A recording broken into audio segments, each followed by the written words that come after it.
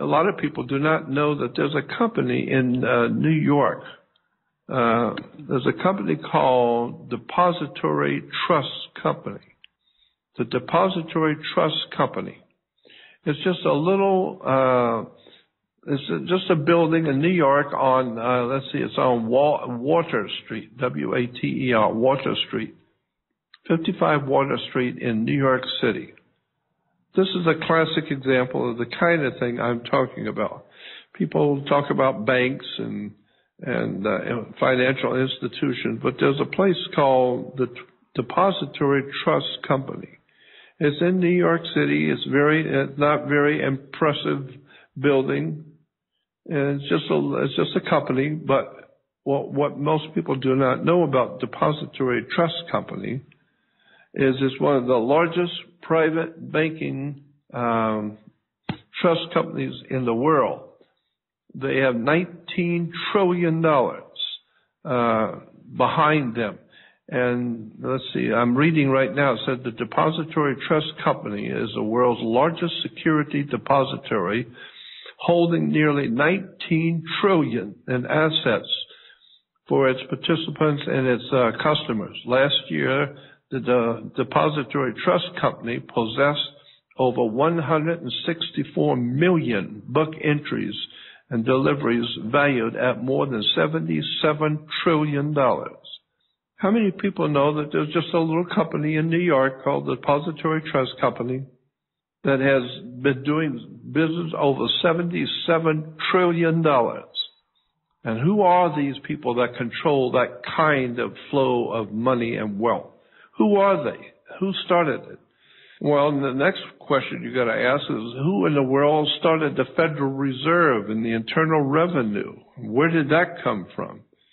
A lot of people do not know that the Federal Reserve that prints your so-called money and the Internal Revenue, which is the collection agency connected to the Federal Reserve, the Internal Revenue and the Federal Reserve, their headquarters. The headquarters for both of those corporations is in Puerto Rico, not in America, and not in the United States of America. It's in Puerto Rico. Federal Reserve, Internal Revenue. Why Puerto Rico? Well, it has to do with pirates of the Caribbean. And Puerto Rico was picked a long time ago, many centuries ago, by the pirates to be a home base for piracy in the Caribbean. And this is why ABC and Disney makes a movie with the very talented young actor, what was it called? The Pirates of the Caribbean.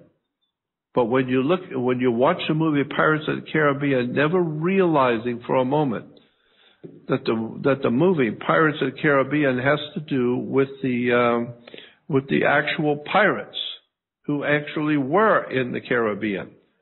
And those Pirates of the Caribbean became known today as the international bankers of today. The Pirates of the Caribbean later became known as the British banking fraternities, the American banking fraternities out of New York, Morgan Guaranty Trust, City National Bank. All of the great banking institutions were founded by the Knights Templars, or the Pirates of the Caribbean. And it's so easy to show the connections between ABC television and Disney Studios, one and the same. ABC is Disney. Disney owns ABC. And ABC Disney created Pirates of the Caribbean, but they've also created many other movies that are telling you things. One of the most incredibly subversive motion picture operations today in America is ABC Disney. They are involved in all kinds of dark stuff that will blow your mind when you find out what they are involved in. ABC and Disney Studios. Walt Disney would probably turn over in his grave if he saw what's happened to his studio.